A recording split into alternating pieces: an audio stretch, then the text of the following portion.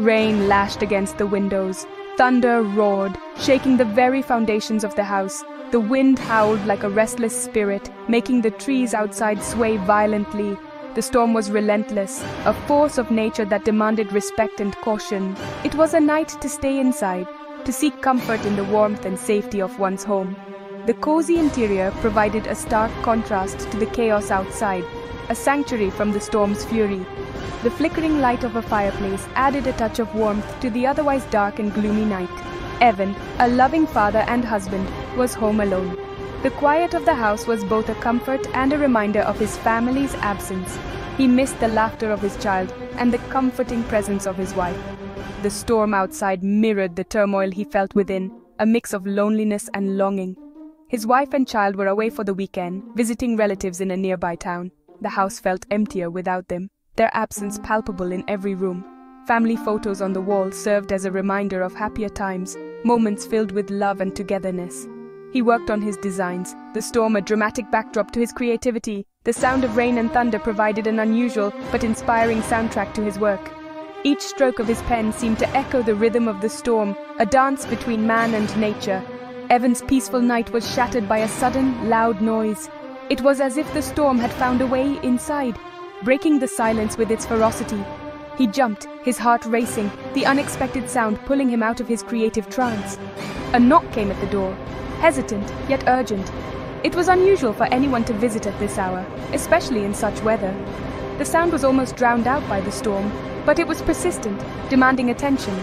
Two young women stood outside, drenched and seeking shelter.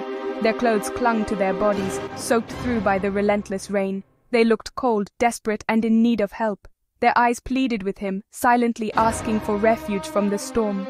He felt sorry for them, their plight tugging at his heartstrings. He knew the dangers of the storm and couldn't in good conscience leave them outside. His mind raced with thoughts of what to do, but his heart had already made the decision. He opened his door, an act of kindness he would regret. The warmth of his home spilled out into the cold night, welcoming the strangers in. Little did he know, this simple gesture would change the course of his night, and perhaps his life, forever. Evan, a kind soul, couldn't turn them away. He invited the women inside. They introduced themselves as Bel and Genesis. He offered them dry clothes and towels. He made them hot tea, a small comfort on such a night. Bel and Genesis seemed grateful. They chatted with Evan. They laughed and told stories. Evan felt good, helping those in need. He had no idea what awaited him. As the storm raged outside, Bel and Genesis settled in. They seemed to grow more comfortable. Evan felt a shift in their demeanor. Their playful banter became suggestive. Their glances turned seductive. Evan, though initially oblivious, began to sense danger. Their innocent facade was crumbling. He started to feel uneasy, trapped in his own home. His act of kindness was turning into a nightmare.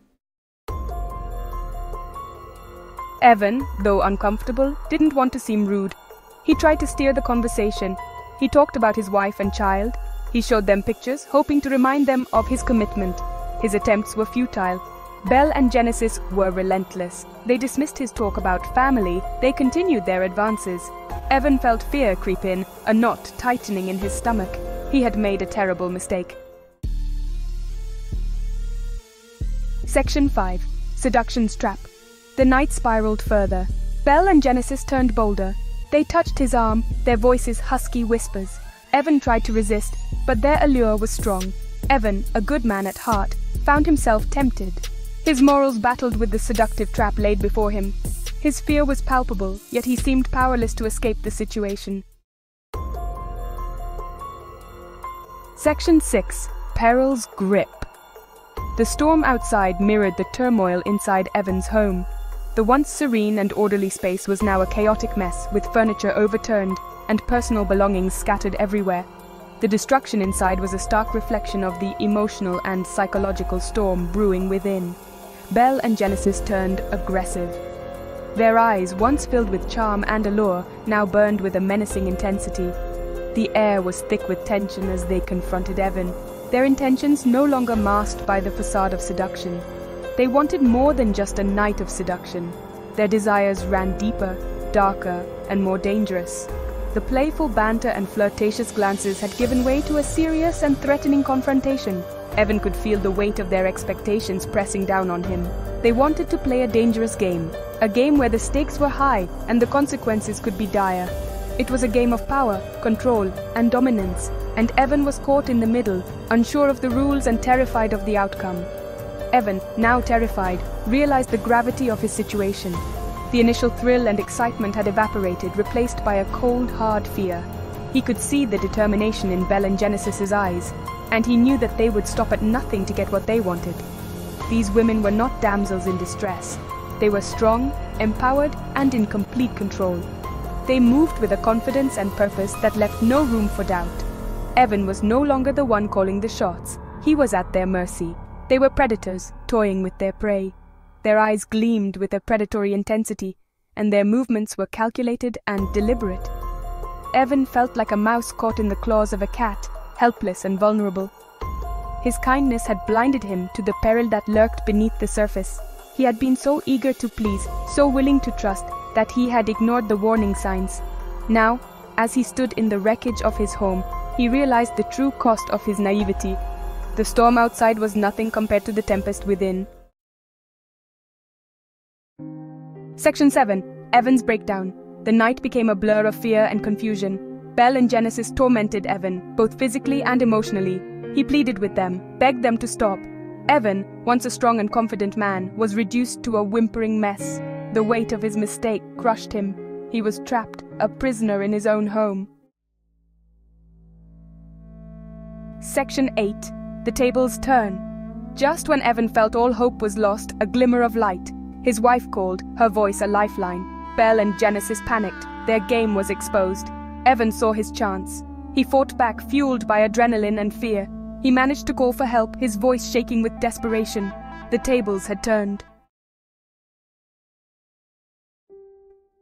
Section 9. Facing the consequences. The police arrived, sirens wailing.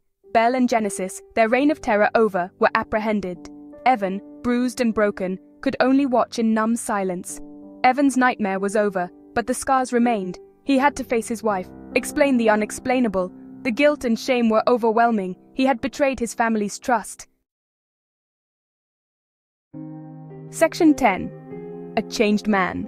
Life after that night was never the same. Evan's marriage crumbled under the weight of his betrayal. His wife, unable to forgive, took their child and left. Evan was left to pick up the pieces of his shattered life. He was a changed man, haunted by the memory of that night.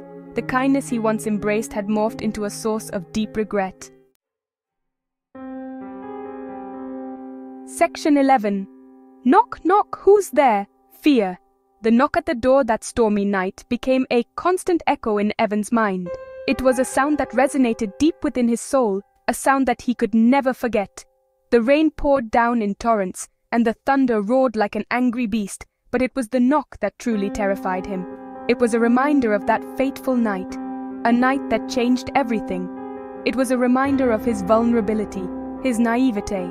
Evan had always considered himself a strong and independent person, but that night revealed a different side of him. He felt exposed, like a raw nerve, and the fear gnawed at him relentlessly. He couldn't shake the feeling of being watched, of being hunted. It was as if the shadows themselves were closing in on him, suffocating him with their presence. He had learned a brutal lesson about trust, seduction, and the potential for evil lurking beneath a deceptive facade. The woman who had knocked on his door that night had seemed so innocent, so harmless. But her smile, once seductive, had turned sinister in an instant. She had lured him into a trap, and he had fallen for it completely. The betrayal cut deep, leaving scars that would never fully heal. The experience left an indelible mark. Evan's eyes, once full of life and curiosity, now held a haunted look. He couldn't escape the memories, the nightmares that plagued him every night. The fear was always there, lurking just beneath the surface, ready to pounce at any moment.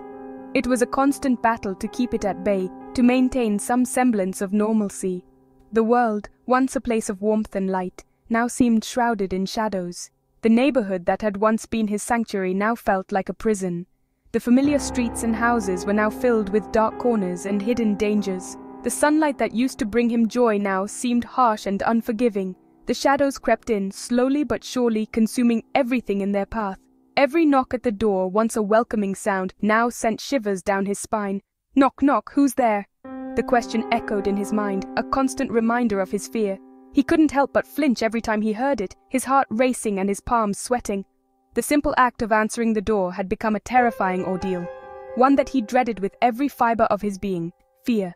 Fear was always there, a constant companion. It followed him everywhere, a dark shadow that he could never escape. It whispered in his ear, reminding him of his vulnerability, his helplessness. It was a weight that he carried with him every day, a burden that he couldn't put down. But despite the fear, despite the pain, Evan knew that he had to keep going. He had to find a way to overcome it, to reclaim his life from the darkness that threatened to consume him.